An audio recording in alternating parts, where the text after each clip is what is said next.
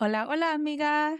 It's the week of Thanksgiving, and I'd like to first say that while it can be a controversial holiday, the two things that get me very, very excited about Thanksgiving are the food, obviously, because I just love to eat, and especially during this time of year. I don't know about you, but Thanksgiving is like the only time of year where we do not make any Mexican food.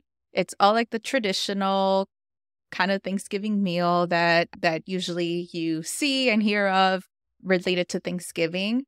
And so I don't know if you either do that or you also bring in your traditional meal from your cultura. But for us, at least, the way that we grew up, it's like very Americanized. I know, assimilation. But then again, it's kind of like a treat for us to kind of have the very traditional food only on Thanksgiving. That's the only holiday, the only time of year where we the very traditional food. In addition to the food, Thanksgiving allows us to have the ability to reflect on what we're thankful for.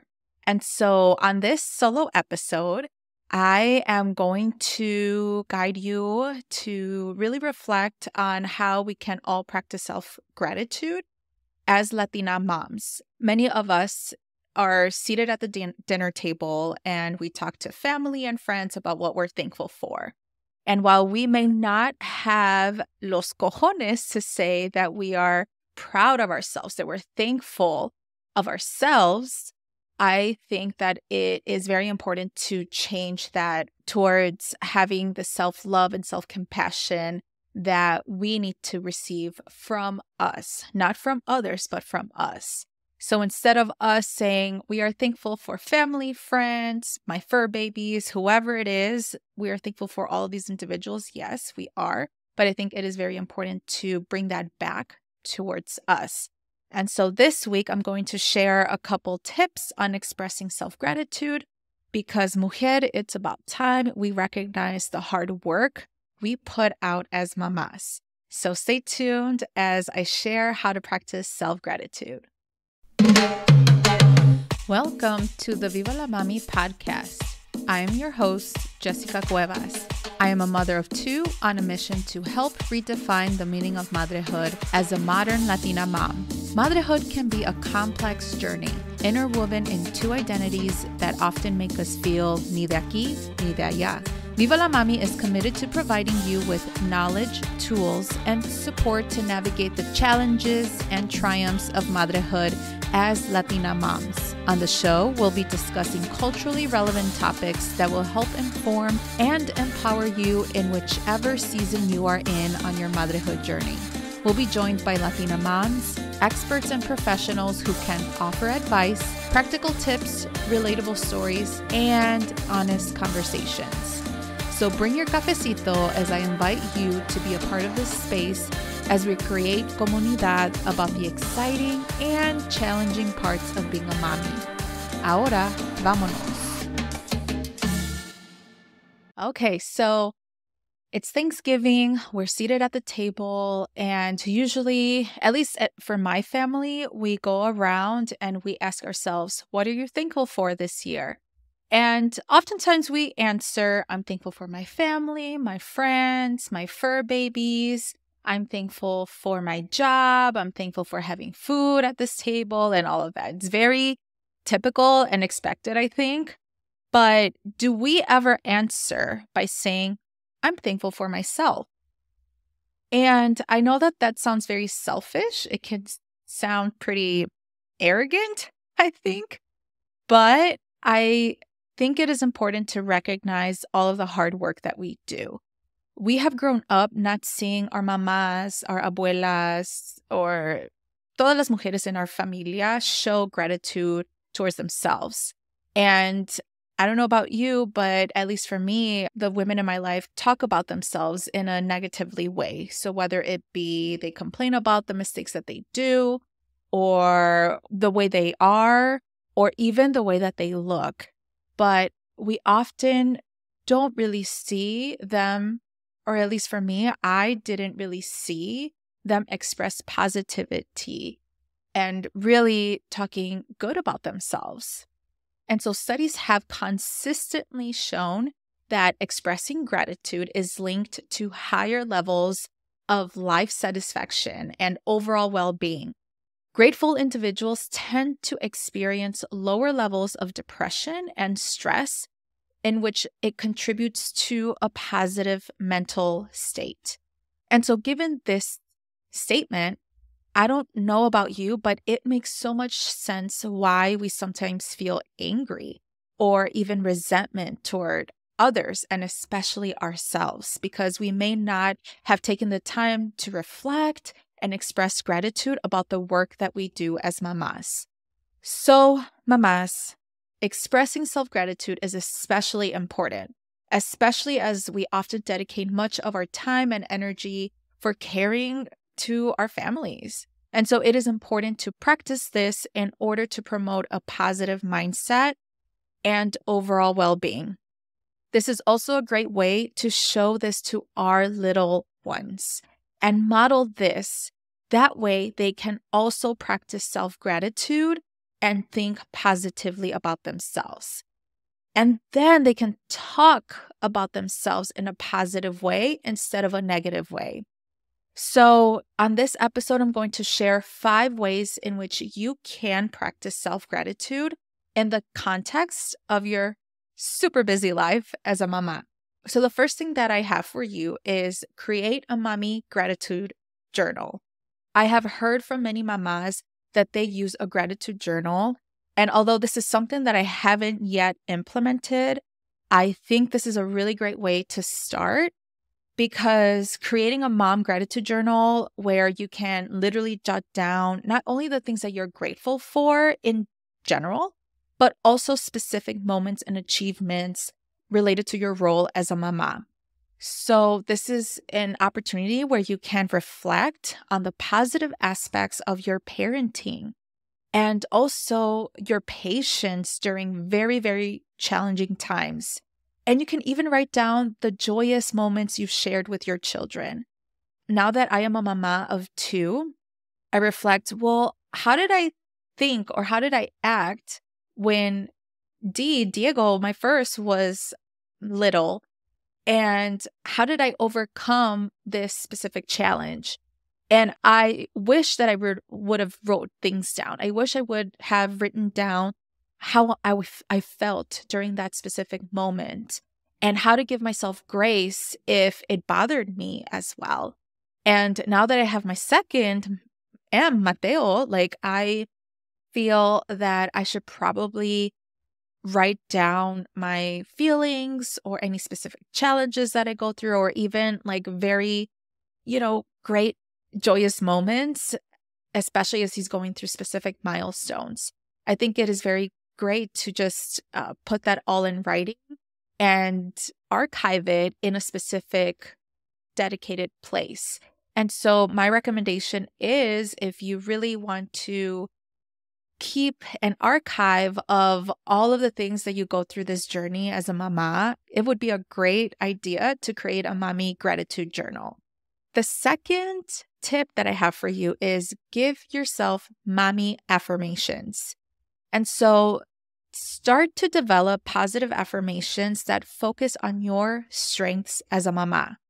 Acknowledge the love that you care and that you provide, and also the sacrifices that you make and the positive impact you have on your children's lives. I know that for me, I often repeat affirmations to myself, whether if it's writing them down in a Post-it, or for me, I practice it in my mind as I either go in the shower, because that's really the only time where I'm alone and have some privacy. And so when you repeat these affirmations to yourself, especially during moments when you might feel overwhelmed or have this sense of self-doubt, it's really important to say these either out loud or write them down. And that way you have this positive mindset and giving yourself affirmations. And it can be little things like, I love myself, or I am a great mom, or I love my children.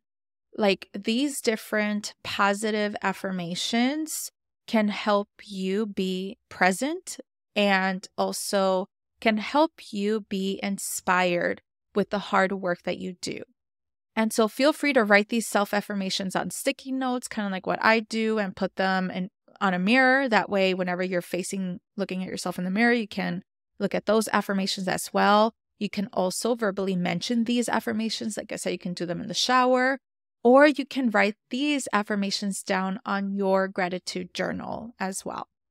The third tip that I have for you is celebrate your motherhood milestones. Celebrate both the big and the small milestones of motherhood. And whether if it's successfully navigating a parenting challenge or helping your child achieve a specific goal or simply managing a hectic day with grace, take a moment to recognize and celebrate your accomplishments as a mama. One thing that I did was when I finished pumping at work with Diego, back when I was working on site as a college counselor full-time, when I finished pumping, I brought donuts to work and I taped this sign that I printed out that says, "I'm done, mother pumpers." And so I brought donuts to work. And while it wasn't a big thing for my coworkers, they just saw it as free food. For me, it was a big thing. It was such a big thing to be done with pumping. And so that was an ability for me to really celebrate that specific milestone. The fourth tip I have is establishing a mom self-care routine. It is so important to prioritize self-care activities that align with your needs as a mama, especially based off of the seasons that you are currently in. This could include taking short breaks to relax, enjoying a new hobby, or seeking support when you need it. It is so important to establish self-care. And I shared this in one of my episodes, which is episode 20, which is how to make your pregnancy easier, about self-care being very different depending on who you are and where you're at in your life. And so for me right now, because my life has been total chaos to say the least, just because we're currently living with my parents while we're waiting for our new home to be renovated, which is going to be our investment property where we're going to be house hacking for a short amount of time. And so even though right now I feel like I don't feel as settled as I wish I could be, self-care to me looks a little differently. And so the way that self-care right now looks like will be different once we do move. We will feel a little bit more established than, for example, right now. And so depending on the season that you're in, you can have different self-care routines. So for me, for example, just because right now I have young kids, and so right now self-care looks a little bit different. Whereas compared to a mom who has kids that are older, perhaps their way of self-care is different because they have more of an opportunity to dedicate a longer time during their day for a specific self-care routine. So for me, for example, what I do is I sign up for specific events, classes or workshops, or even make appointments to the nail salon, for example. I've learned to prioritize on myself so that way I can enjoy these solo moments or good times with company like my sisters or my friends. And that way I can set specific time, like an hour or two, for me to just get out of the house, to get out and not constantly listen to the word mommy. You know what that means. And so really recognize that caring for yourself is essential to being the best mom you can be. And that is a really great way to express gratitude. So that way you are dedicating how you show up to both your family, but also to yourself. The final tip I have for you all is to reflect on your mommy growth.